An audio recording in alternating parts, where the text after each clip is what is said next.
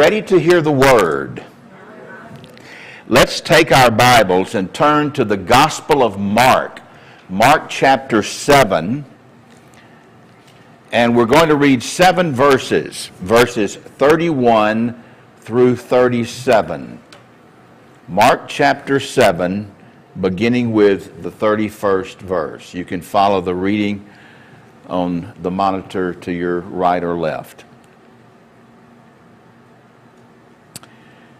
Then Jesus left the vicinity of Tyre and went through Sidon, down to the Sea of Galilee and into the region of Decapolis.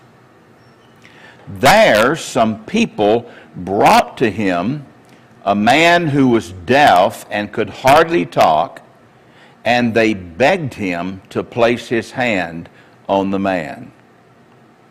After he took him aside, away from the crowd, Jesus put his fingers into the man's ears. Then he spit and touched the man's tongue. He looked up to heaven and with a deep sigh said to him, Ephphatha, which means be opened. At this, the man's ears were opened, his tongue was loosened, and he began to speak plainly. Jesus commanded them not to tell anyone, but the more he did so, the more they kept talking about it. People were overwhelmed with amazement. He has done everything well, they said. He even makes the deaf hear and the mute speak. Let us pray.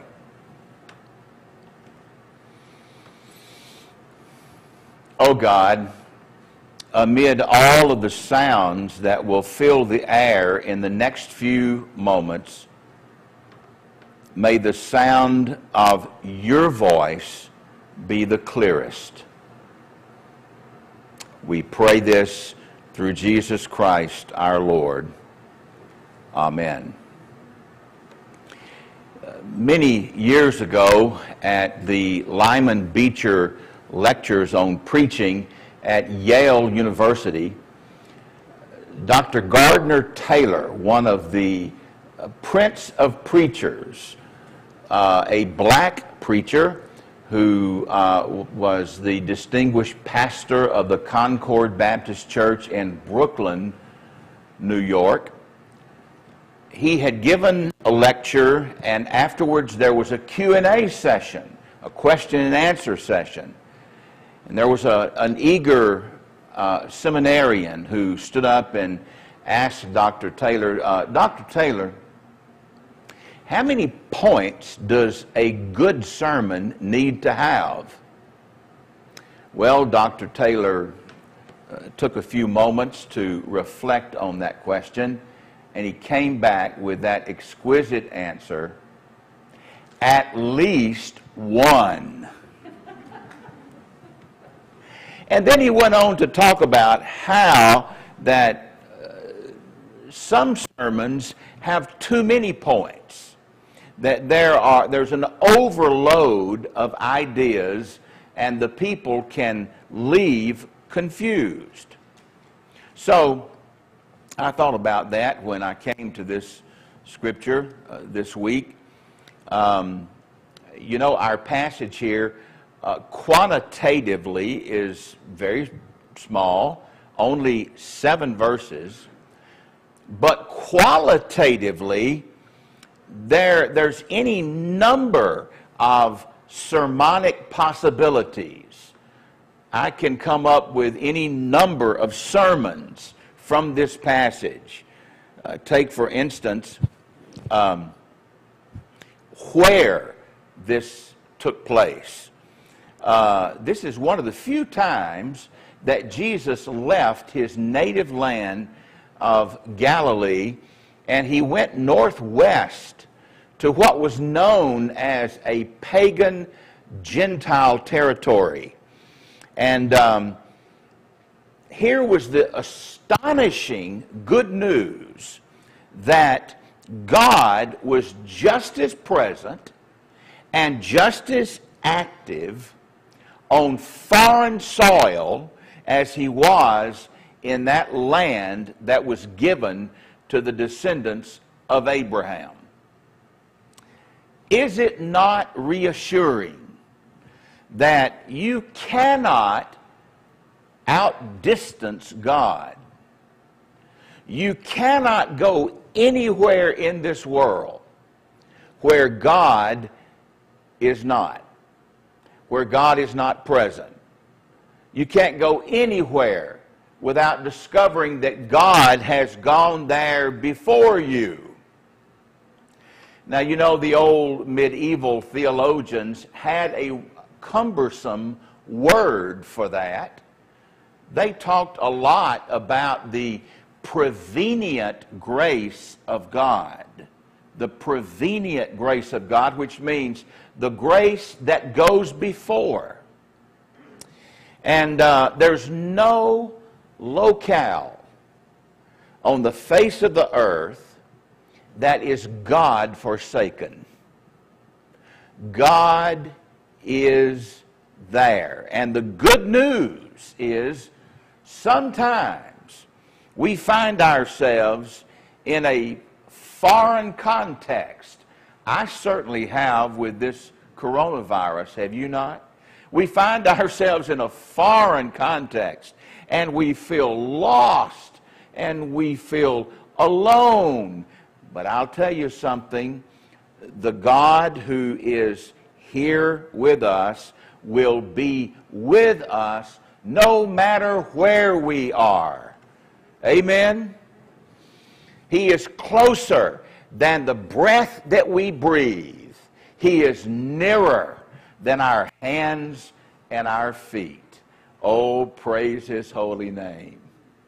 So, yes, this scripture, which is, it's a density of truth, and any responsible interpreter could unpack many points. Well, here's another one for you.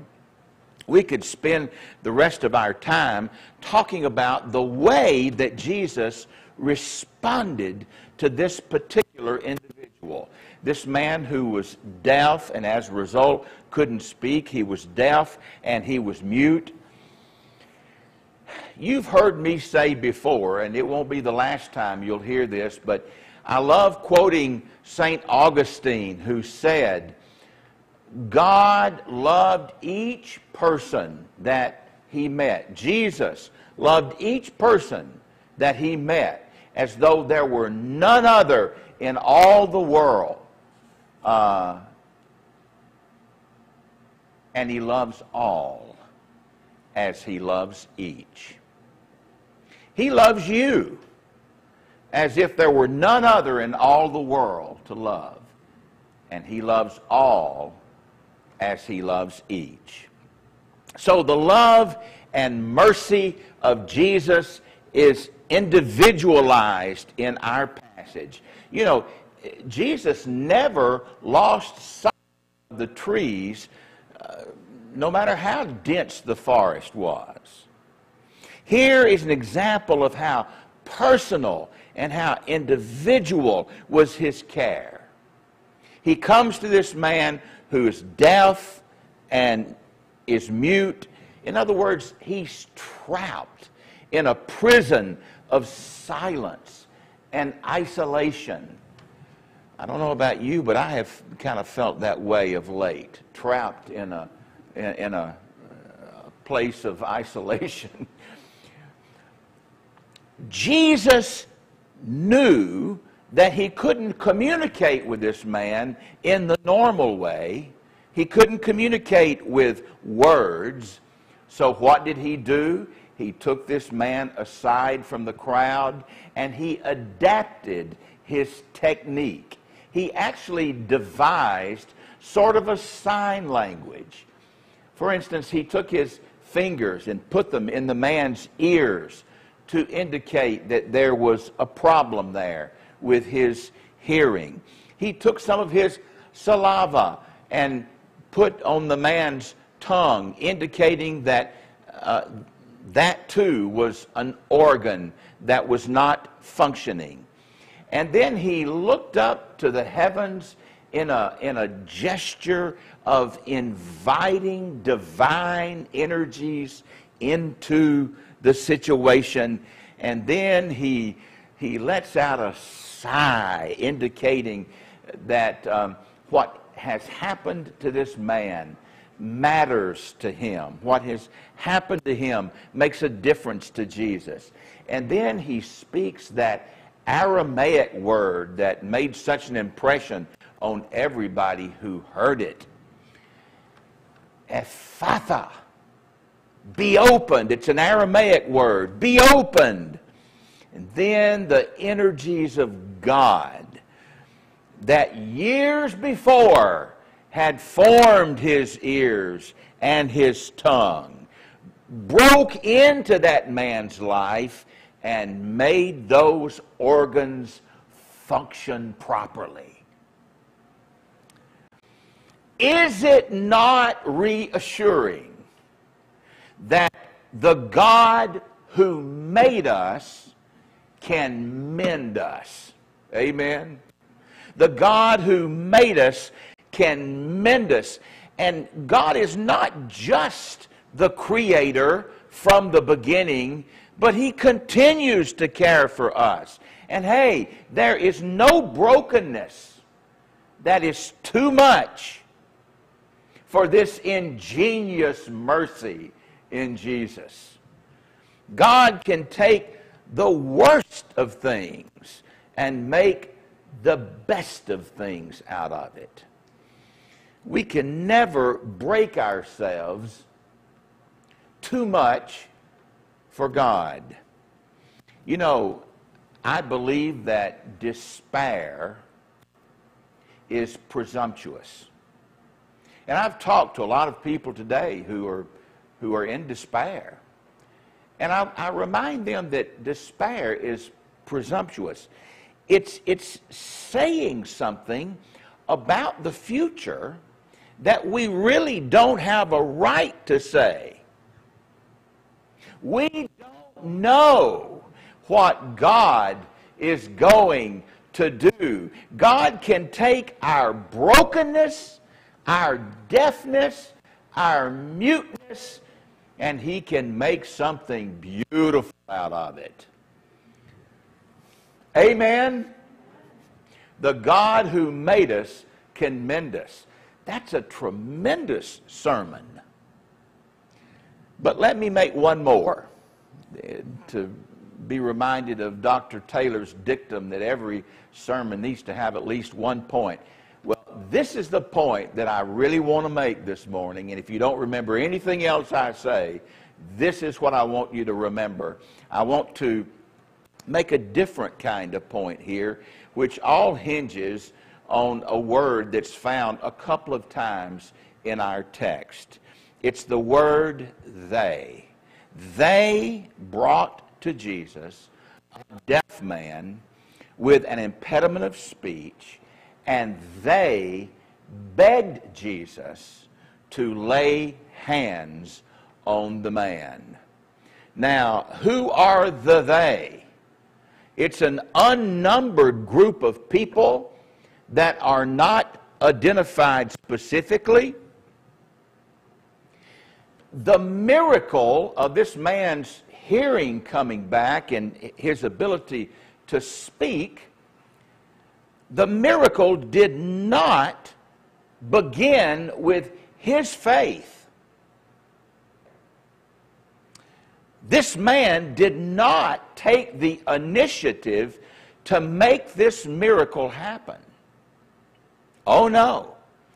There were some people, some friends of his, who cared enough about this man to bring him to Jesus, who could be the answer to this man's problems. The beginning of this healing,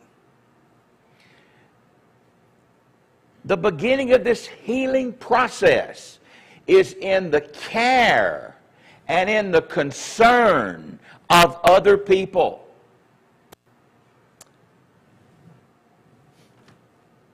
Now, you could ask, now, where did these pagan Gentile folk up in the region of Decapolis, I mean, how did they know about Jesus?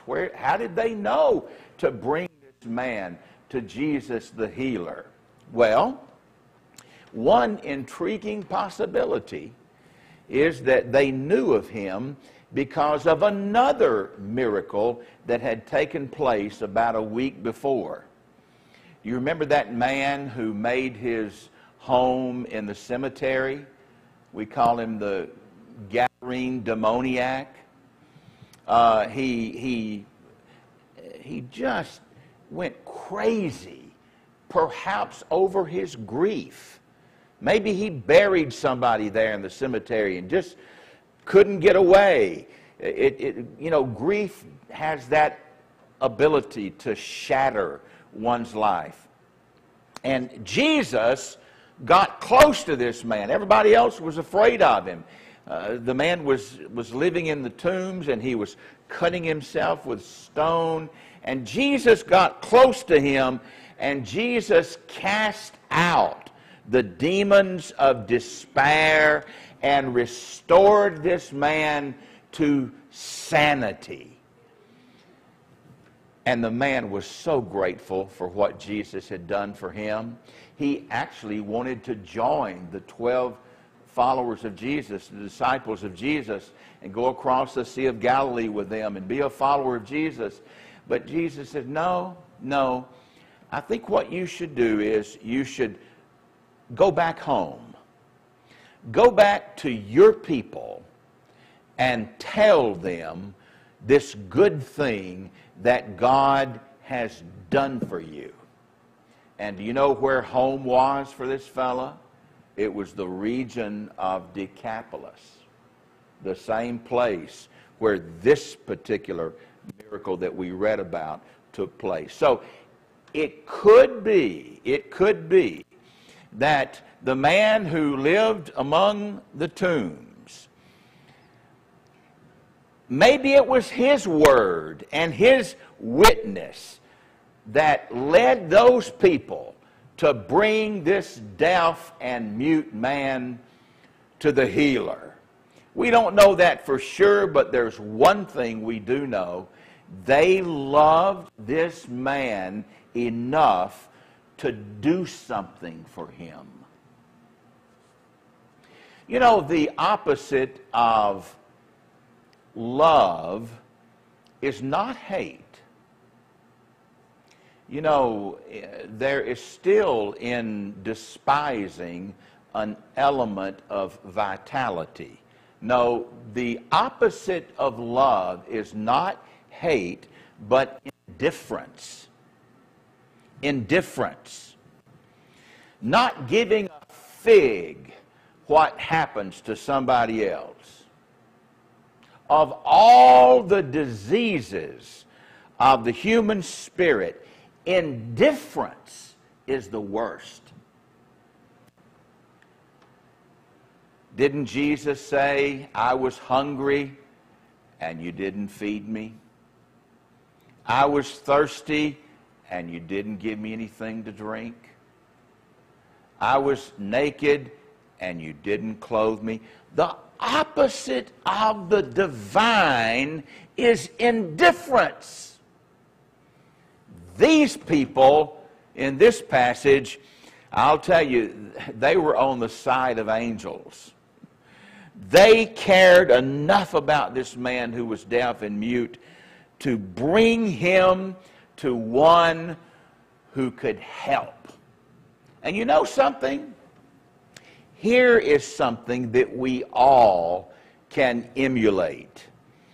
We don't have the power to heal people in and of ourselves, but we can suggest to people that there is one who can heal and help, and his name is Jesus. We can do something to open the possibility that their problems and the mercies of Jesus might be brought together, to care enough for people to suggest that Jesus can help, Jesus can save, Jesus can heal, Jesus can deliver. That's something we can do. I've always been intrigued by Gert Bahana's testimony. Gert Bahana had a father who was a very successful businessman in New York City, but he was a dedicated agnostic, which meant that Gert grew up with material affluence, but spiritual poverty. And she said that she had never seen a Bible until her adult life. And it happened to be the Gutenberg Bible, which was under glass in a museum in Germany. Well, she was married 3 times, each of her marriages ending in devastating divorce. She gave birth to 2 children that she wasn't capable of handling, and they brought a lot of grief into her life. So what'd she do? She turned to drugs. She turned to alcohol as a way of escape, and that only deepened the problems that she had. She was so utterly, her life was so utterly unmanageable that she decided the only way out was to take an overdose of pills, and then she thought she would go into what she thought was the darkness of non-existence. Well, you can imagine how she must have felt when several hours later she woke up in the intensive care unit of the hospital. She said, you know, I wasn't even capable of taking my own life. She was in absolute despair. Then a couple of nights later, she had some friends who came to the hospital to visit her. They pulled up a chair next to her bed so that they could talk with her. And as the conversation went on, one of her friends said, you know, Gert, have you ever thought of inviting God into your life to help you? You don't seem to be able to help yourself. And she said, oh, you make God sound like a bellhop. Just snap your fingers and he'll carry your bags for you. And they said, well, you know, that is one way of looking at it. We have found that God has that kind of humility and mercy. And she said, I'm not interested. Religion is just a crutch. And they said, well, you know, when you've got a broken leg, a crutch is a good thing to have. And with that, the conversation kind of ended, and eventually they went on, and deep into the night, she began to reflect on the things that her friends had told her. And all of a sudden, she did something that she had never done before, never entertained the thought of doing such. She looked up and she said, God, I don't even know if you're real.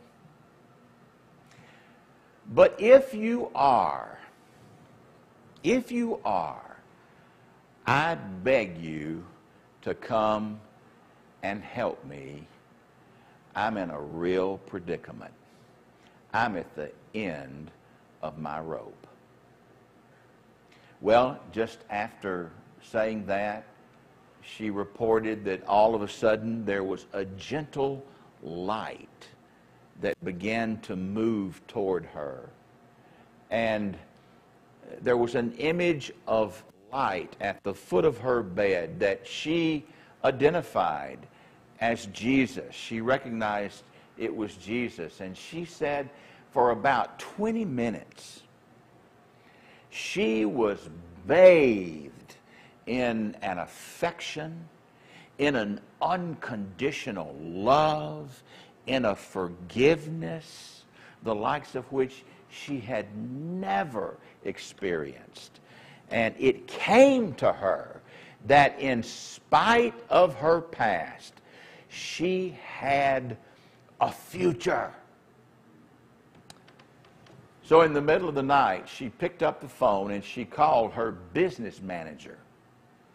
And she said, listen, first thing in the morning, I want you to come to the hospital and bring me a Bible. And he was so astonished, and he said, my God, what has happened to you? And she said, my God has happened to me. And that was a huge turning point for her.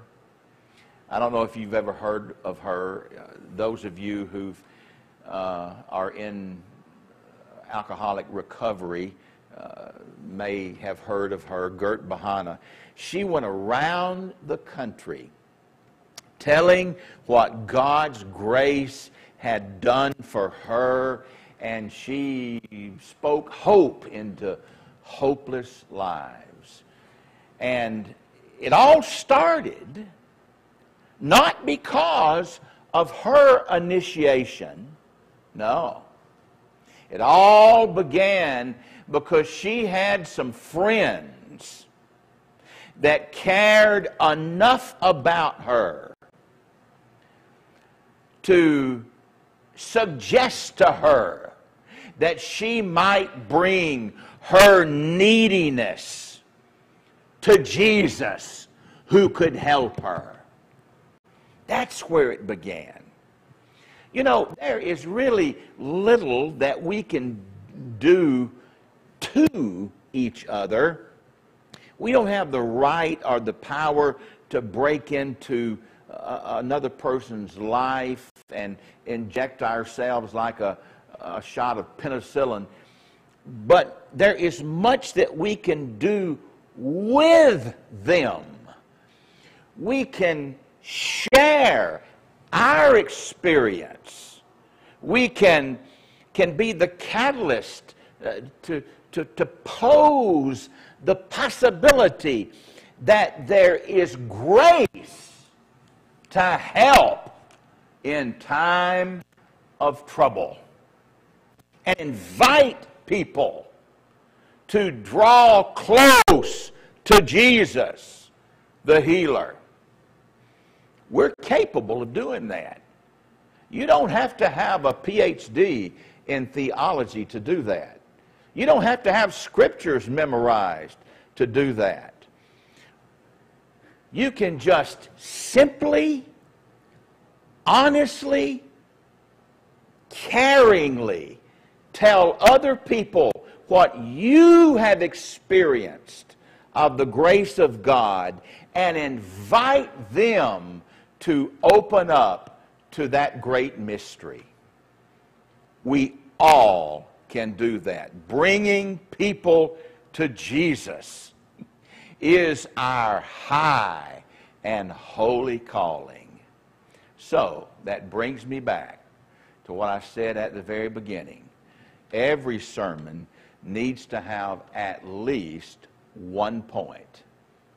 And that's my point today. If you don't remember anything else that I have said, remember this. You, by your care for somebody else, might be the one to set the stage for Jesus to do his healing, saving work. Isn't that wonderful? That's what I want to do with my life, and I just know it's what you want to do with yours. Amen and amen.